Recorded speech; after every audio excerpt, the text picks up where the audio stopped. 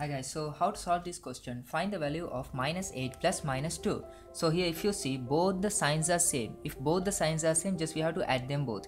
8 plus 2, the answer is 10. And we have to give the sign in minus. So the direct answer is minus 10.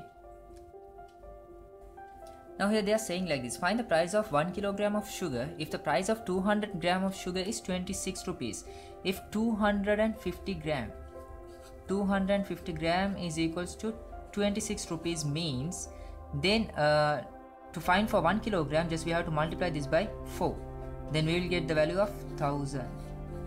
Then 1000 gram is equals to 26, also we should multiply by 4, so 6 4s are 24, 2 remaining, 4 2s are 8 plus 2, that's 104 rupees. If your answer is correct, you can give 2 marks. Okay, so here in this question, x to the power minus 3, they are asking us to convert this into positive integer. So for that what we have to do is just we have to take the reciprocal of this 1 over x, then this negative integer, that will be positive integer, x to the power 3. This one is very easy to solve. So a plus 3 is equals 5. So plus 3, if we take that to the right side, there will be minus 3. So 5 minus 3, so the answer is 2. So here they have given the value of root 225. Root 225 is equals to 15. And here they have placed one decimal place here, 2.25. Then we have to find the value of this root 2.25. It's very easy for us to find. Just place the decimal in between this. 1.5 twice. Just to verify, we'll multiply and see. 5 5s are 25, 2 remaining. 5 1s are 5 plus 2, 7. And 1 5s are 5 and 1 1s are 1. If you add, you will get this answer. And how many decimal places are there? There are 2 decimals. So we'll place 1, 2, 2.25 is the answer. So the answer here is 1.5. Now the sixth question. So how to find the value of this x? So to find the value of this x, we have to consider the straight line theorem. Here the sum of all 3 adjacent angles is equals to 180. X plus 90 plus 50 is equals 180. X, 90 and 50 is equals 180. And 90 plus 50 is 140. So x plus 140 is equals 180 means now we'll take this 140 to the right side and there will be minus 180 minus 140. So the answer is 40. So now how to write the 0.38 in percentage? First of all, we have to write this in fraction format, 38 divided by 100.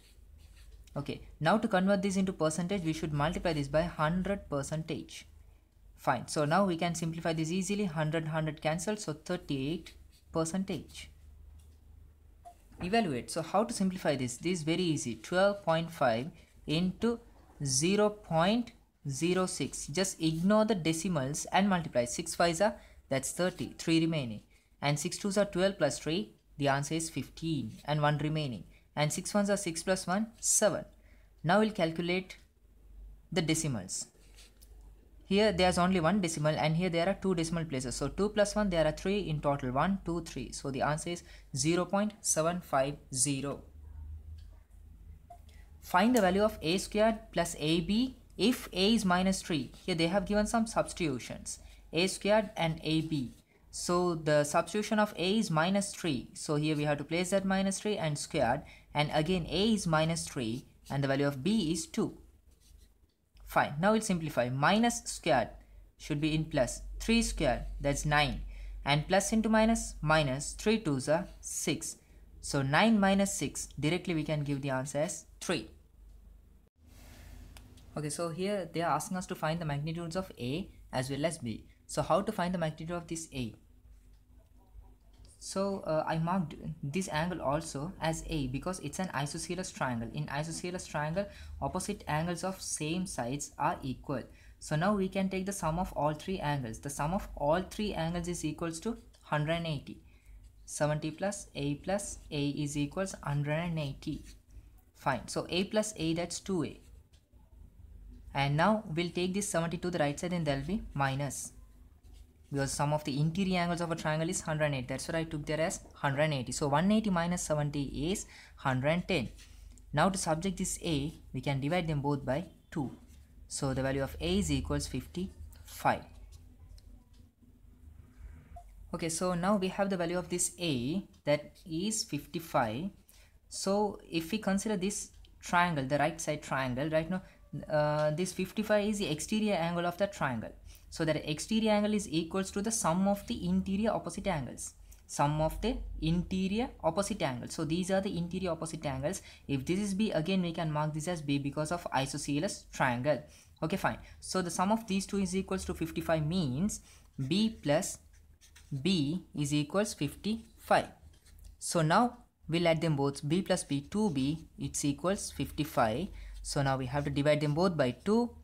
So the value of B is 55 divided by 2 is 27.5.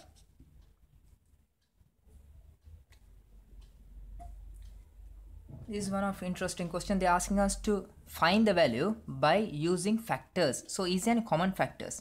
Yes, 5 over 7 is common. So I am writing that here, 5 over 7. So in this side 11 square is remaining, and in right side 4 square is remaining. So here you can see difference of two squares. Difference of two squares means we can factorize that further like this. One in minus and the other one in plus. 5 over 7. Now 11 minus 4. The answer of 11 minus 4 is 7. And here 11 plus 4 is 15. Now we can cancel 7 to 7. So 15 into 5. The answer is 75. If the area of the given trapezium is 175, that means they have given the area as 175. So the formula is half into A plus B. A plus B means the sum of the parallel lines. So 15 plus 20 only we have to take, and the perpendicular height.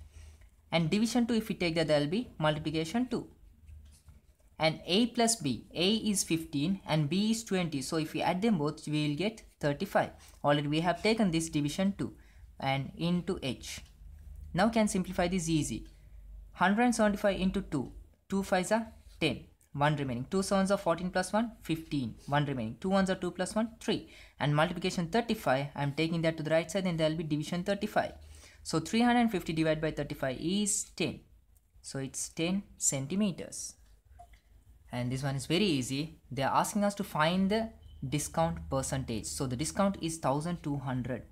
And now we'll divide this by 15,000.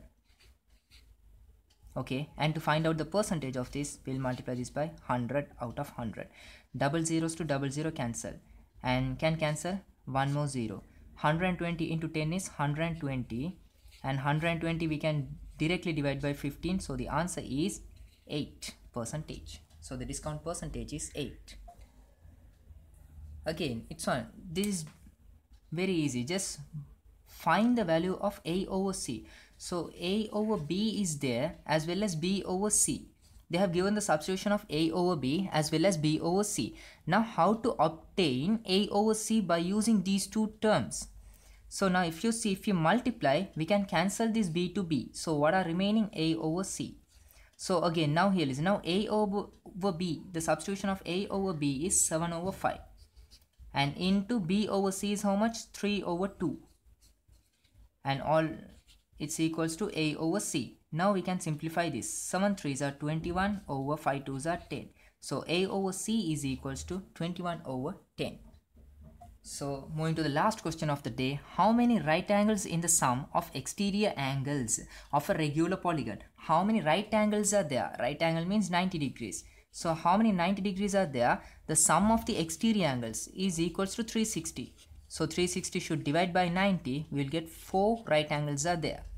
And in Roman number 2, if the interior angle of a regular polygon is 162, find the number of sides. So now we can find the exterior angle. To find the exterior angle, we should subtract this 162 by 180. So the answer is 18. So the magnitude of the exterior angle is just 18. Now we can find the number of sides. So to find the number of sides, we should divide by 360. So 360 divided by 18, the answer is 20. So there are 20 sides.